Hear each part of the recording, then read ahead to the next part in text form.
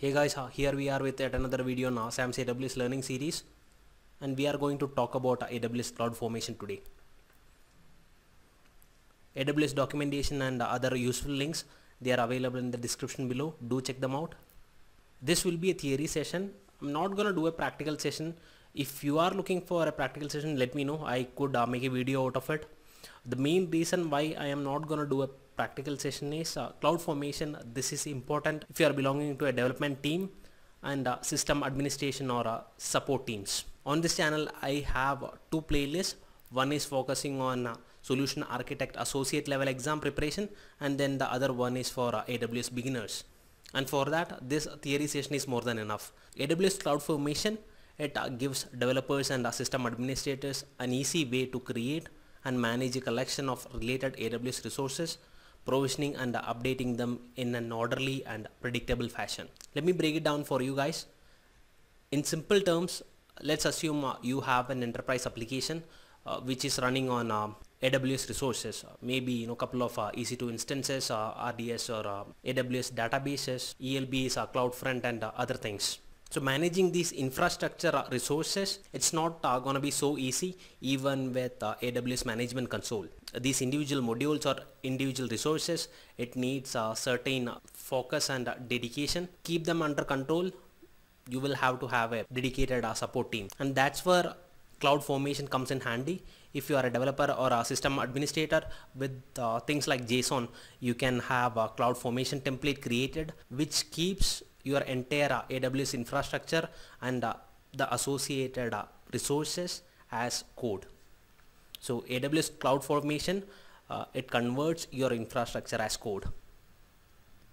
You can use AWS CloudFormation sample templates or create your own templates to describe the AWS resources and any associated dependencies or runtime parameters required to run your application. So you get the point, don't you?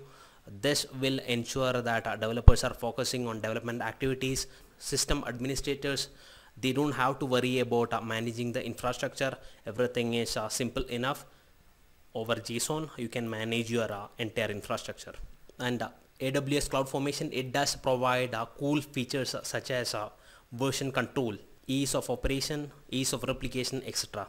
You don't need to figure out the order of provisioning AWS services, subtleties of making those dependencies work. CloudFormation takes care of everything for you. After the AWS resources are deployed, you can modify and update them in a controlled and predictable way, in effect applying version control to your AWS infrastructure the same way you do with your software.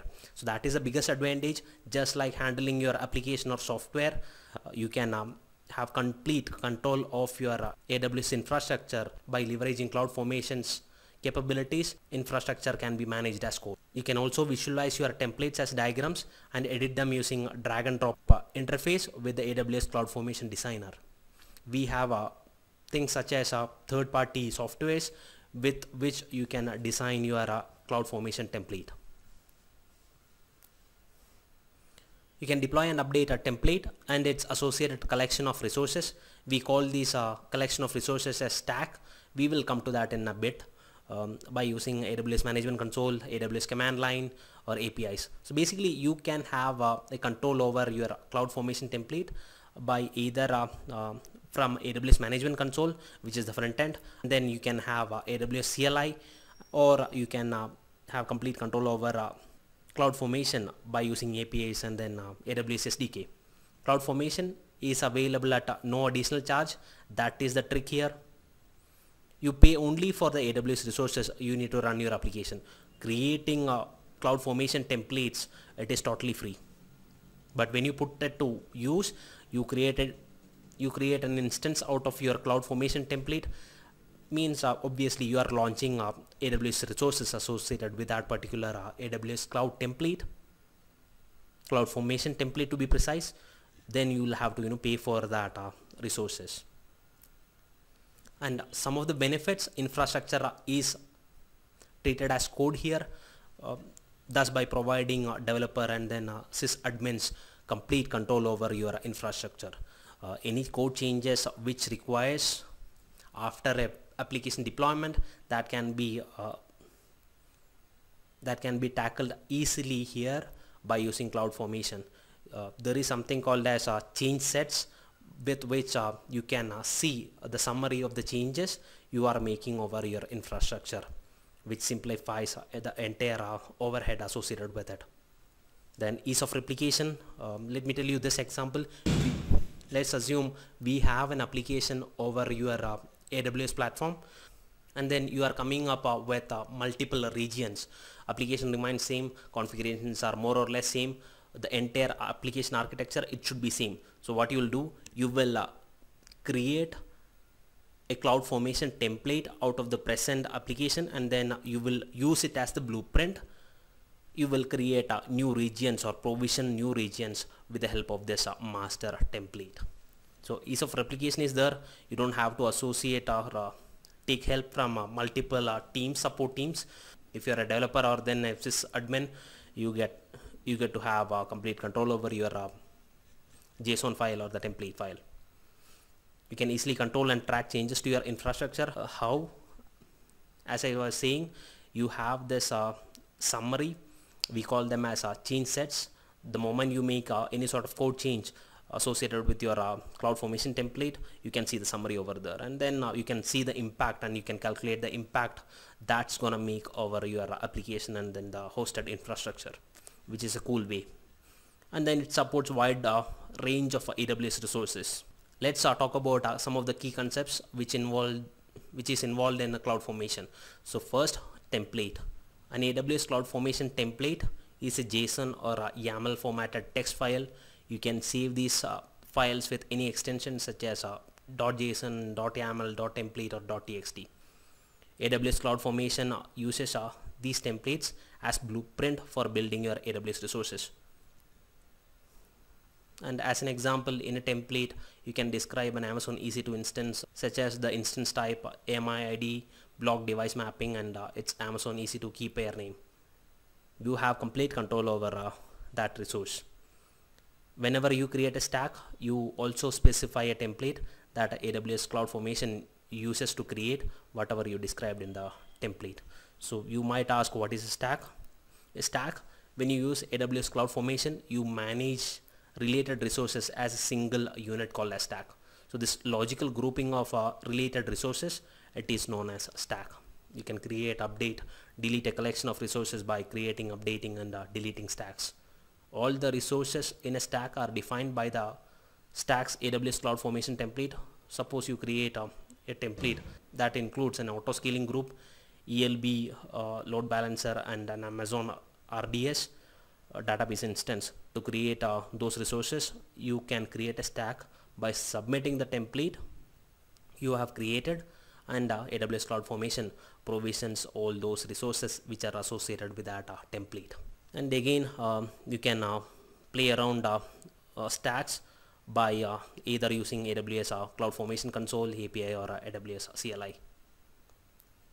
And we have something called as a change set. If you need to make changes to the running resources in a stack, you update the stack. Before making changes to the resource, you can generate a change set, which is basically a summary of your proposed changes. Change set will allow you to see how change might impact your running resources, especially for critical resources, before implementing them, which is really an important feature if you ask me. This has effect on all sort of change implementation and the infrastructure changes, or even the network level changes you make. For example, if you change the name of an Amazon RDS database instance, AWS CloudFormation will create a new database and delete the old one. You will lose the data in the old database unless you have already backed it up. If you generate a change set, you will see that your change will cause your database to be replaced, and you will be able to plan accordingly before you change or update your stack. So this is how it works. This is basically a workflow. If you are planning to create a new CloudFormation template, or using an existing template, you can save it locally or even in S3 bucket. AWS CloudFormation will be in action. It will create the stack based on your CloudFormation template. All the underlying provisioning, it will be handled by AWS CloudFormation. You don't have to sit on the AWS console launching EC2 instances and then ELBs associated with that particular CloudFormation template. This is the workflow which is associated with updating existing template. So you make the changes over your JSON file, which is your CloudFormation template, and then you save it locally, or you can put them in the S3 bucket. Using CloudFormation, you will generate a change set based on your modification template and input parameter values, and there you get to see this changes, what impact it's going to make because of that change you have made on the template. View the change set which describes the action AWS CloudFormation performs if you execute it, and then as always CloudFormation will take care of the underlying provisioning. AWS CloudFormation performs all the changes described in the change set. Some of the use cases I can think of is this. I've already told you about multi-region application deployment. You have your application and you wanted to launch it on a different region, same parameters, same infrastructure, same configuration. You can simply create a template out of the existing infrastructure and then use it to create another stack, and this stack, it will be created on the new region with the help of CloudFormation. Another use case I can think of is this. You have a business critical application and you have multiple environments associated with that. Development for developers to make the changes, UAT for testing purpose done by the stakeholders. You have a production environment wherein the actual users are using this application. So what you are going to do, maybe in order to replicate a production issue, developers or in UAT, you have to have similar setup which is identical to that of a production instance. So what you will do there, the simple answer is use CloudFormation, create a template of the existing infrastructure with which your production is configured. So you will create a template out of your production instance of that particular application from AWS platform. You will use the template, you will create new stacks, and you will put it as UAT and dev, which can be accessed by your stakeholders and then the developers. If you are looking for a practical session, let me know. The main reason, as I told you, I'm not going to do the practical session is this channel, it is focusing on 2 playlists as of now. One is for AWS Solution Architect Associate exam preparation, and the second one is for AWS beginners. But again, AWS CloudFormation, this is an important topic if you are preparing for Developer Associate exam or SysOps Admin Associate exam. With that, give a thumbs up to this video if you really like this effort. I do thank all your support. Thanks a lot for watching the video, guys. I'll see you in the next video.